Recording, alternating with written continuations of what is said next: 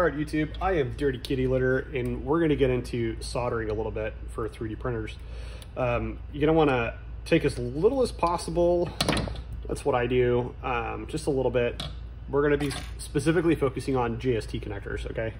My solder iron's already hot, so I'm gonna put it on the table with a tool in the end to help keep it away from the workbench. I'm gonna wick it, which was what I was taught means just prime it, get some solder hot on that solder iron. So now my wires that I need to connect to the JST are primed, they have solder on them, they're good to go. So with your JST connectors, I highly suggest you build, if you don't have one, a cable. It doesn't have to have the little heat shrink on it, that doesn't really matter. But for all intents and purposes, this is smart. So we're gonna plug this guy in, and that allows me something to grip, and it also allows or forces the pins to stay flush, because that metal is gonna get hotter than the plastic, and the plastic will start to warp and melt. So again, I'm gonna wick the solder iron. I'm going to put solder on the pin, the electrical connectors. I wanna make sure that the solder is all the way on there, and you can tell that because it changes color and it looks kind of liquidy.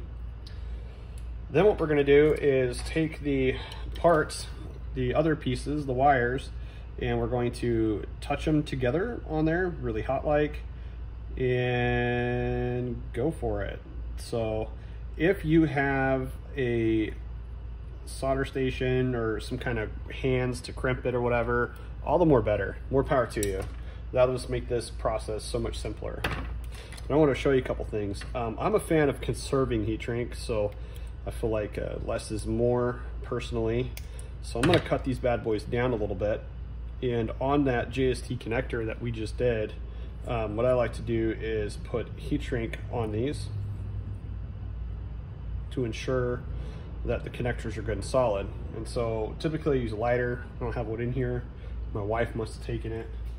But for the example, we can still progress here a little bit. What I do is I'll heat shrink these and then come back with a step up, or maybe 2 steps up of heat shrink over it like that.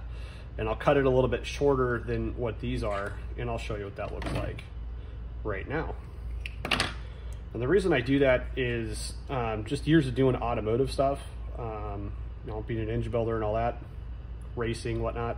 But you want something like that. If you want true function and form, you want it to look great, then you'll measure out on like a metric ruler and chop that heat shrink where you want it. It's not necessary, especially for hobby printers and stuff, but that's the way to do it.